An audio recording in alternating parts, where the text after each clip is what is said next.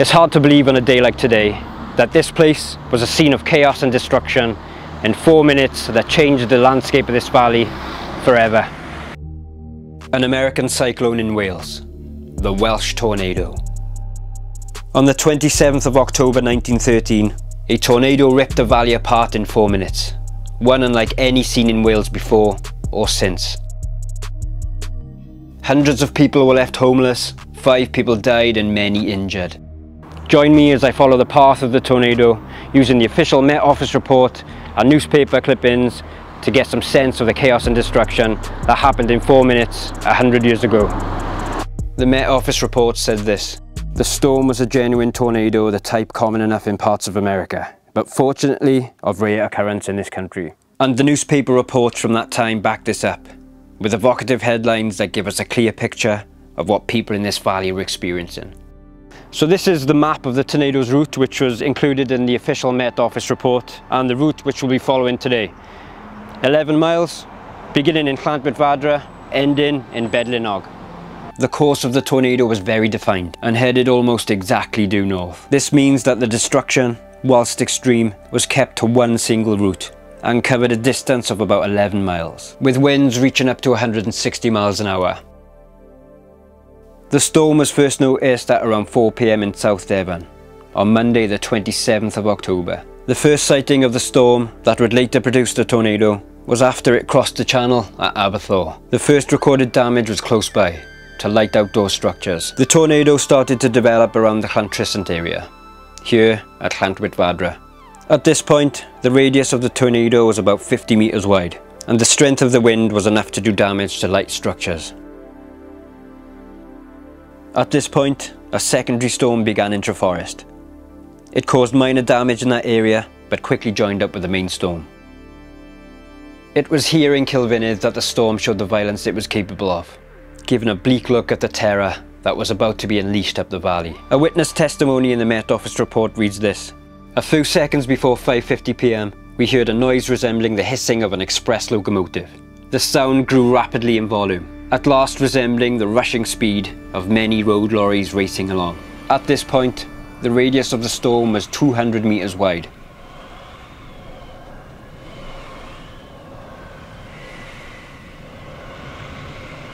Trees were stripped of their leaves and torn up from their roots. Gravestones were knocked over and blown around. Telegraph poles were also torn down, with one man walking down the street and being described by the press as becoming overwhelmed with telephone wires. At Kilvinnydd near Pontypridd, the winds were so strong that the fire station, along with a passerby, were flung into the canal. Here at Fairview Terrace, with some 60 homes had their roofs ripped off, many of the houses being completely wrecked, while the lowest stories of all were filled with debris and ruined furniture. Here's a couple of bits from the local news reports the day after. Fractured limbs. A man named Blaine, his son, and a servant girl were taken from the ruins of the house with fractured limbs. In another house, 5 children, terrified by the lightning and noise of the wind, crept under a table only a moment before the ceiling crashed in. They were eventually rescued with great difficulty. At number 3 Windsor Road, Abercynon, one Mrs. Taylor was sat reading in her kitchen when a gale whipped through the house and threw her across the room. The force of the wind was so strong that Mr. Taylor was pinned to his chair and unable to reach his wife to provide assistance. It was rare enough to see cars on the road in those days, but to see them flying through the air, that was something else. It was here in Abercynon that the tornado claimed its first life. The force of the wind threw Thos Llewellyn Harris from the road into the nearby field with such ferociousness, and his injuries so severe that he was only able to be identified several days later. Before his identity was properly revealed, he was described in the newspapers the next day only as a man of the labouring class. Newspapers also recount that a herd of cattle at a nearby farm was struck by lightning during the storm, killing several cows. There was some damage attributed to the lightning: charred walls at a farm and fresh cured tar catching alight. The lightning was, however, strong enough for people to smell. Many people reported smelling sulphur, and some were still able to smell it on their clothes days later. By the time the tornado reached Edwardsville, the storm's radius was 300 meters wide and at its most ferocious. Many people received head injuries due to falling debris, the most dangerous of all being roof tiles, which were flung about by the wind. Many houses were completely destroyed, as were several churches and chapels. One of these churches was being cleaned by a Mrs. Wheeler and her daughters when a storm blew through. It caused the ceiling of the church to collapse onto the 3 women. Remarkably, they all survived. However, one of the daughters went to hospital with head injuries. The school that stood here at Edwardsville was also a major casualty of the storm. This no prisoners approach by Mother Nature is a harsh reminder of the unbiased and unstoppable force that ripped through the valley.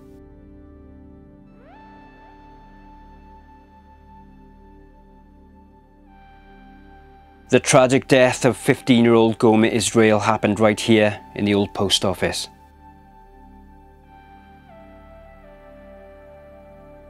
The newspaper report the next day read this. At the inquest today, it was stated that the deceased, who was 15, was the son of Isaac Israel, postmaster of Edwardsville. He was carried off his feet and dashed against a wall. His skull was fractured by falling debris.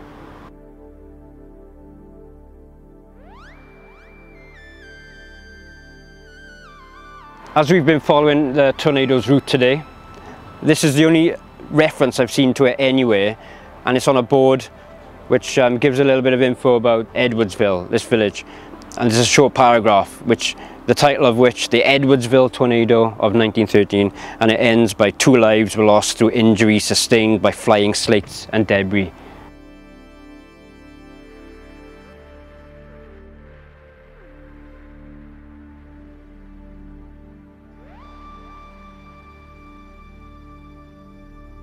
Cyclist killed, hurled by wind against telegraph pole.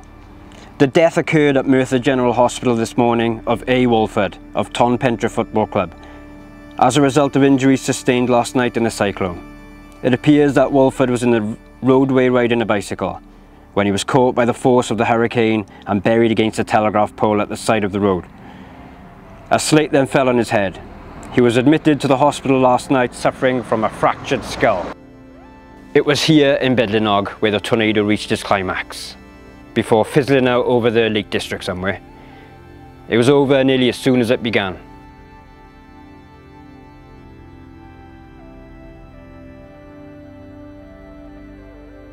The existence of the tornado itself is remarkable enough, but it was especially strange as it travelled almost exactly due north and caused little damage outside of its narrowly defined path. According to the Met Office, it was caused by low pressure over the Atlantic and high pressure over Central Europe. Although the wind caused the greatest damage, flooding also occurred due to the extremely heavy rainfall. Around an inch of rain fell in only 30 minutes. The tornado itself only lasted around 4 minutes, but caused around £50,000 worth of damage, which is about 3 million quid today. Many houses across the South Wales valleys were destroyed, causing around 200 people to become homeless in minutes. The storm was a genuine tornado of the type common enough in parts of America, but fortunately of rare occurrence in this country. This was a particularly difficult time for nearby St Geneth, as there was a colliery disaster in which an explosion killed 439 miners on the 14th. The rescue efforts were majorly affected by the power outages. The Met Office report states, "One of the most remarkable features of the storm was the sharpness of its boundaries on either side of the track. Practically no damage was done outside the narrow limits of the course, which nowhere exceeded 1,000 feet in width. The tornado was accompanied by very severe lightning and torrential rainfall, and reached its greatest force at Abercynon and Edwardsville, where 5 deaths occurred. During about half an hour of calm, the atmosphere was oppressive, giving one a sense of great uneasiness, and a remark was made that rain would probably ease the tenseness." 4 minutes in 1913 will be forever etched in the memory of the people in this valley, with conditions not seen before or since. Let's hope it stays that way.